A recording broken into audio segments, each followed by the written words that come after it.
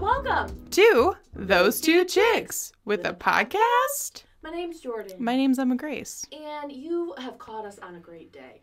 Yes. Because it's True Crime Tuesday. Mm-hmm. It's True Crime Tuesday. I have to tell you something. Oh my god, every time. No, I just thought of it. Okay. That was the first, I deserve an award. That is the first time you've done an intro.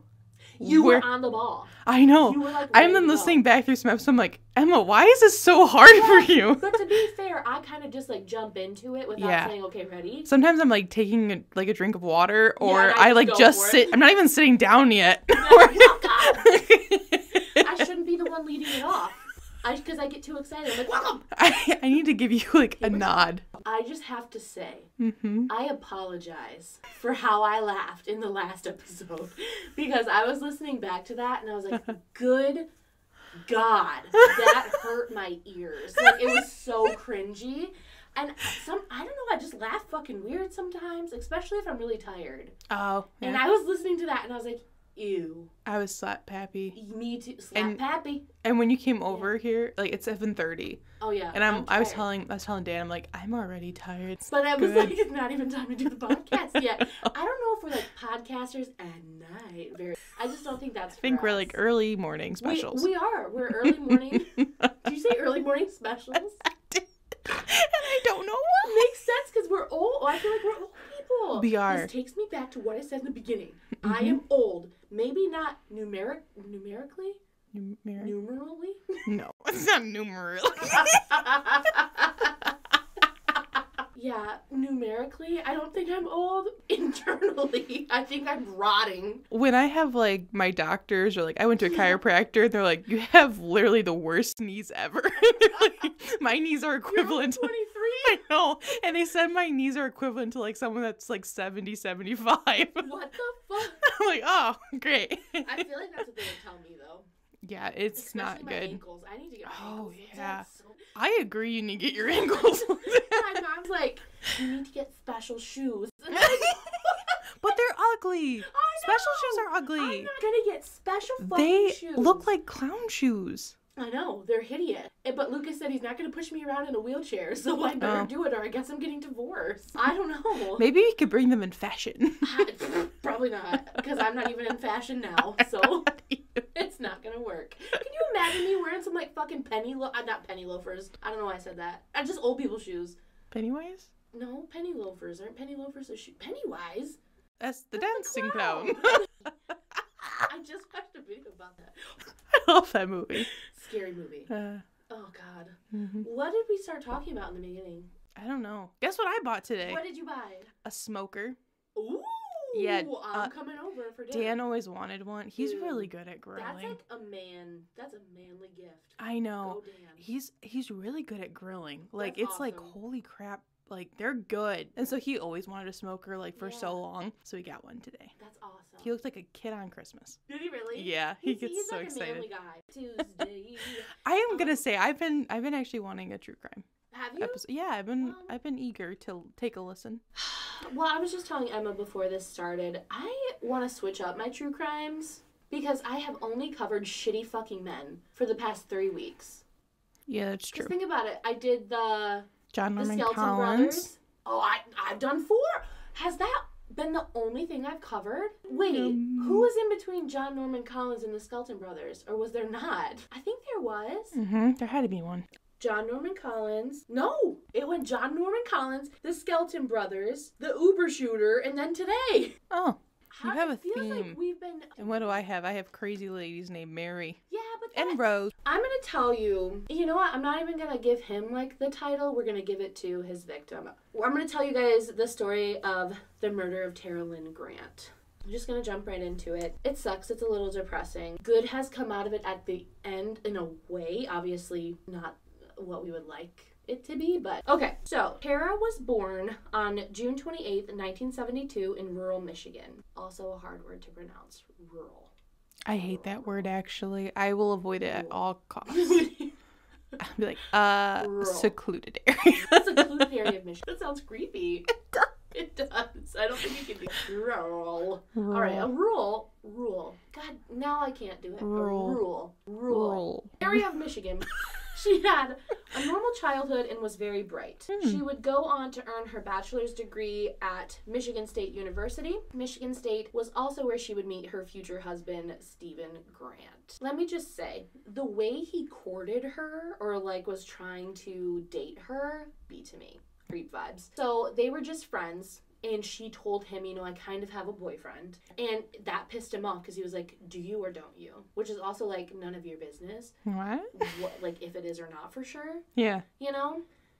Whatever. So she had kind of a boyfriend back in her hometown. Now this is in the 90s, so I'm sure like it was hard to do long distance. Maybe that's why she said kind of. Anyway, she had a death in the family. And she had to go back to her hometown. It was Escanaba and he went there. Like he okay, what was I saying? He went there. Okay, so she went to the funeral. She went back to her hometown. He followed her. And just for reference for our people that aren't like from Michigan, you can hold out your right hand and look at it palm up, right?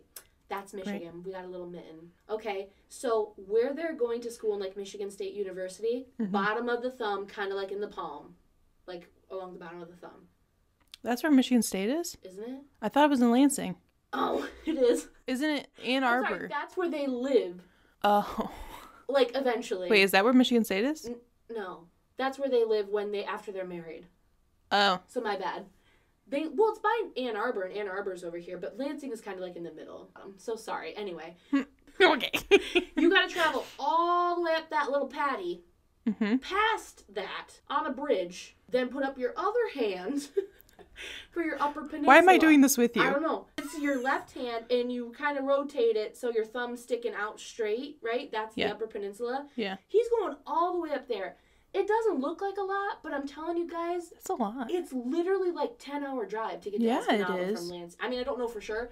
It's at least 8 to 10 hour drive. Yeah. At least.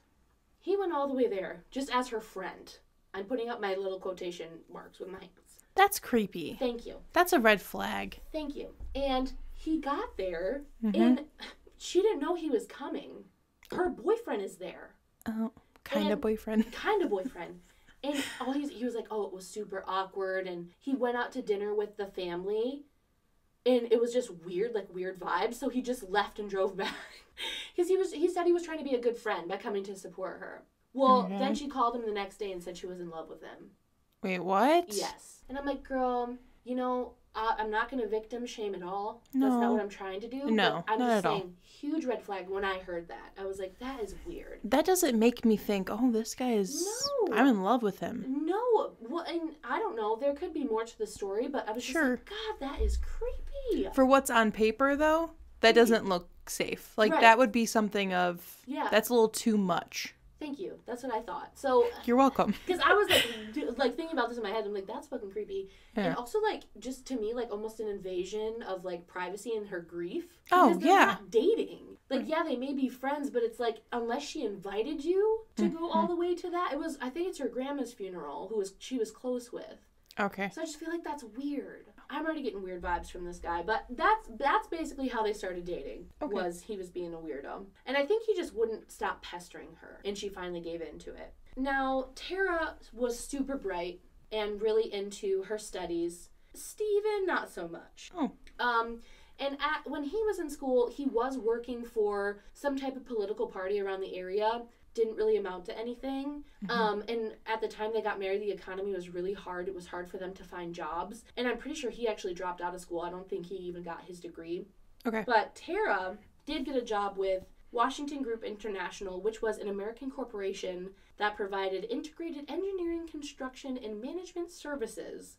Fancy. Wow. To businesses and governments around the world. So it was based in Idaho, but obviously there was an office in Washington, around Washington Township, which is where they were from. It's close to Ann Arbor, in Detroit area. So Tara would be traveling all the time, all over the world. Basically, she was a boss. I wrote that in my notes.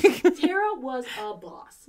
She quickly climbed the corporate ladder, and this meant that she would be gone often on business trips, typically gone for the whole week, like the Monday through Friday, and then she'd be home for the weekends. Now, Tara and Steven had 2 children, a girl and a boy, and because of Tara's busy career, Steven ended up staying home with the children. And I mean, she provided They had a beautiful home, brand new cars, no money issues. Like, they were good. Yeah.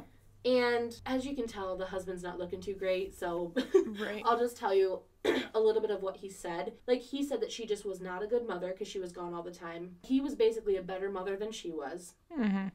All this horrible stuff where it's not fair. It's like, the woman finally gets a shot at being the breadwinner. She's doing an amazing job. And on all accounts, people said she was a great mother when she was there, and she tried so hard by leaving little notes for her kids when she was gone. Like, she still wanted them to know she loved them. Yeah. It wasn't just like, whatever, kids. Like, she cared. Right. She wanted to provide for her family, but Stephen did not like that. So, yeah.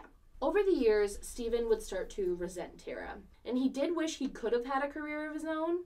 And that kind of started the resentment because he couldn't. Tara was gone too much. And he actually started to become jealous over Tara's bond with one of her co-workers. Could not find anywhere if the co-worker and her were having an affair. I think they just seemed close and he didn't like that.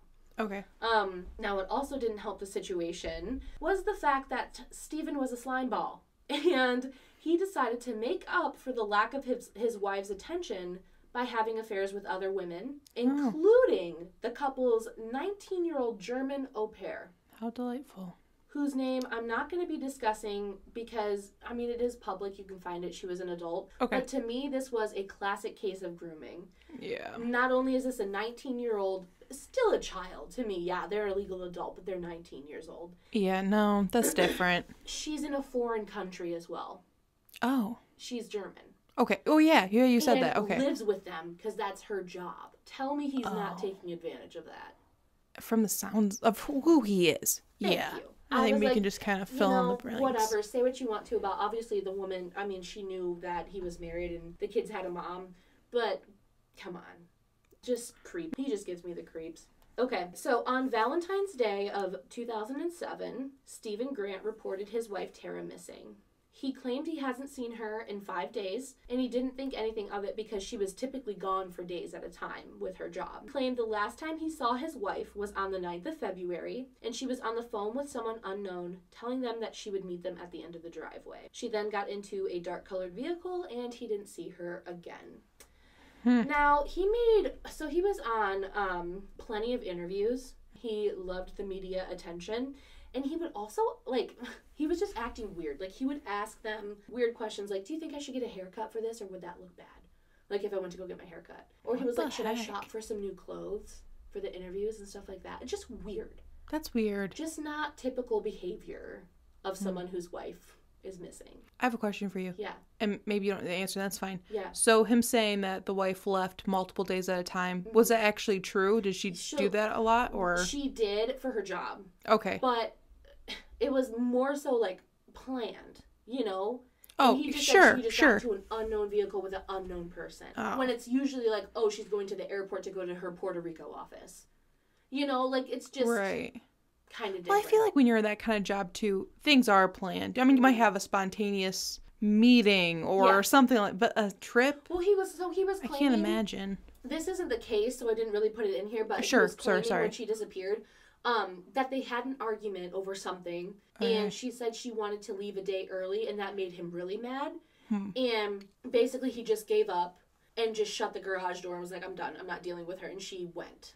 So I think it was more like we're mad at each other, so I don't really know. Oh. You know what I'm saying? Okay, yep. Still weird, though. Oh, yeah. Even if no, you're that's mad at your weird. spouse, they just get into an unknown car and you're like, okay, bye. You're that mad. Oh, you've been gone for 5 days. That's weird. It's just weird. That doesn't make sense. No matter how mad you're at with your spouse. Yeah. If they left. She has babies. She wouldn't just... Yeah. Yeah. That doesn't make sense. She was a good mom. She wouldn't just leave like that. Mm-hmm. So, yeah, and he was really weird in these interviews, and he would even say that the police were harassing him because they thought he did it. And the police were like, we're not even harassing you. It was They're just doing weird. their job? Yeah. And they stopped him. I don't know what he was doing, if he was speeding or what, but they ended up apprehending him because he had a suspended license. Oh, I'm sorry, they didn't apprehend him. They just gave him a ticket. But he claimed that they pulled him over just so they could investigate him more for the murder, which police said this was not true. Like, Okay. they just pulled him over because they had to pull him over. You know, like, it Sure. was just something silly. And the whole time during the investigation, he was extremely uncooperative. But the police, uncooperative, and the police didn't get a search warrant until March 2nd. Now, they finally got this warrant because a woman who was just walking through a local park found a small bag shoved into a tree. Really weird. The police took it, and inside they found blood and metal shavings. Really weird. But Stephen's father owned a machine shop. It was a tool and die shop, so he had a ton of machinery. And this prompted the police to finally have enough to get a warrant. So they got a warrant for the house, and they got a warrant for his father's business. And I forgot to mention this. Stephen works at his father's business part-time. He has access to it, you know? Right. Okay. So while the police were at the Grant residence, Stephen was present at first, but he asked if he could take the family dog for a walk. Random timing. Okay. But the police couldn't do anything about it because it's not like he was being detained yet. They were just doing a search. But could you guess what they found? Yes. No. I don't know. It's 8 o'clock at night. Notes. Do you guess what they found? Can you guess what they found? Well, they found metal shavings and blood in the park, right? Oh, in the park. Mm-hmm. Okay. I would assume the murder weapon then would be at the house, right? No. Did they find the body? Was the body in the house? Jordan! Part of it. What? Clothed torso from the thighs to the neck.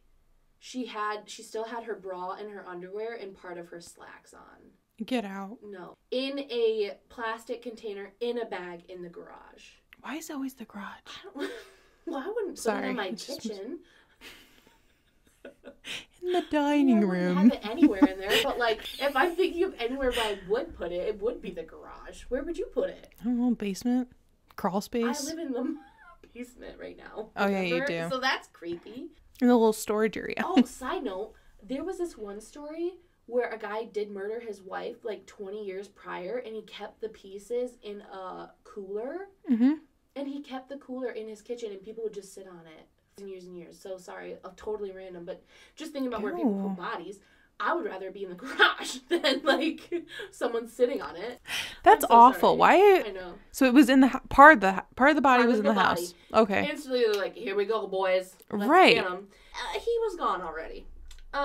So he knew they were gonna find it. He knew they were going to for his arrest. So he takes his dog with him. I don't know if he took the dog because I didn't see anything about the dog. I thought he was going to walk with the dog. He was, but I don't. There was nothing about the dog, so I don't know if he took it or not. I don't think he did. I don't know. Walked his imaginary dog. I should have looked that up. I never thought about that. So he was already gone. And this would lead police on a chase that spanned over 225 miles north to Michigan Wilderness State Park. Oh. The only reason they figured out where he was because he made a phone call to his sister that they tracked to that location. This took a couple of days. In between those days, he got a car from a friend. A friend didn't even realize that he was in any trouble. He was just like, "Oh, I need to borrow a car." He's like, "Sure, buddy. Go on." And then he also brought pills and alcohol and a razor with him to try to commit suicide. Oh. Just trying to get out of it. Yeah. And when the police found him, he was clinging to life because not only did he take the pills and the alcohol, but he was also sleeping in 14-degree weather without winter clothing.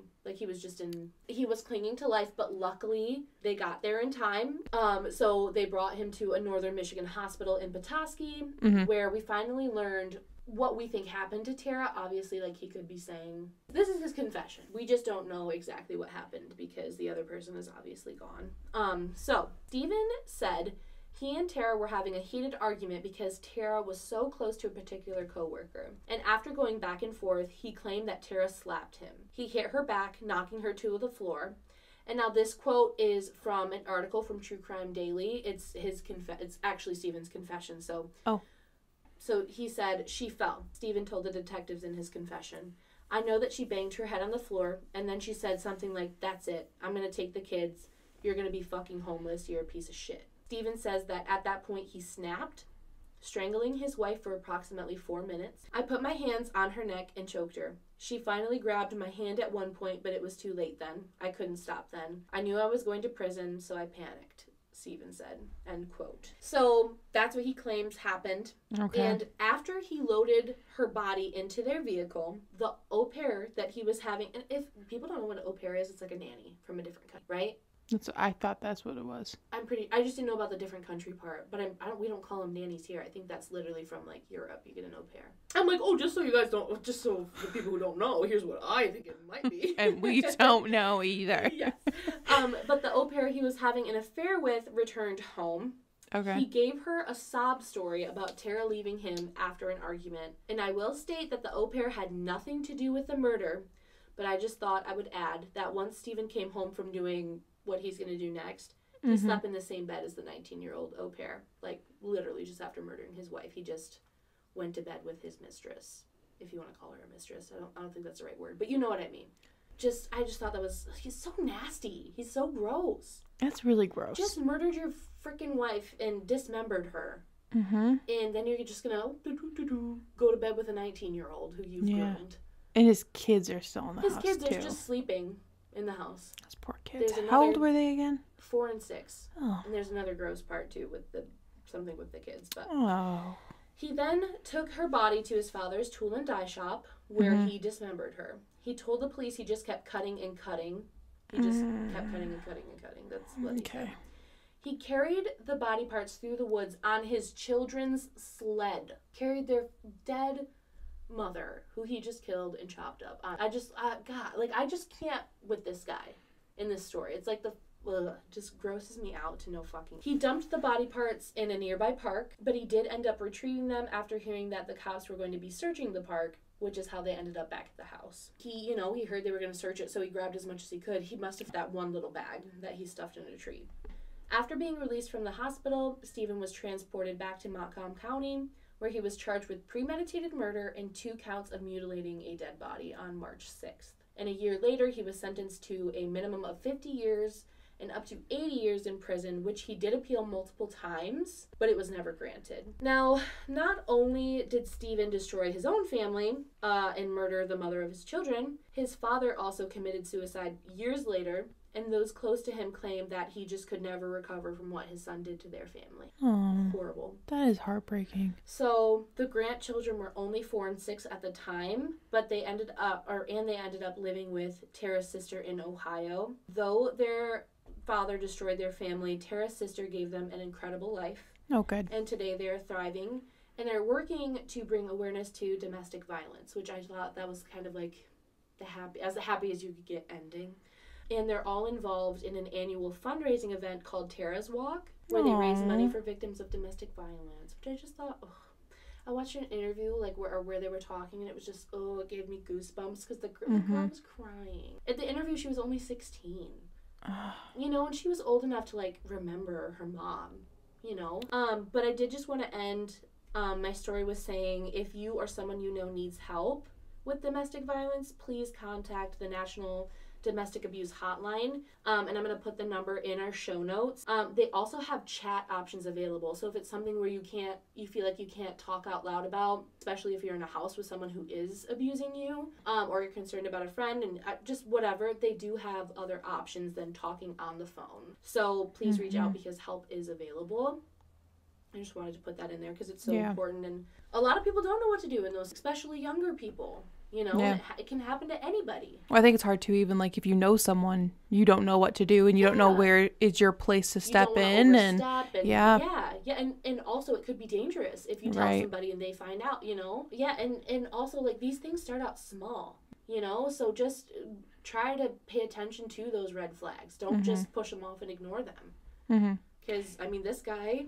I'd be interested to see what other people around them thought of their relationship as well. After, it's always so sad because you always see it after it happened. they did this and this and this. It's kind of eye-opening. Because I was listening to another podcast who covered this case just to get some more ideas of what happened. And they were saying someone who knew Stephen when he was growing up. This isn't really about their relationship, but they were so surprised that he landed somebody like her.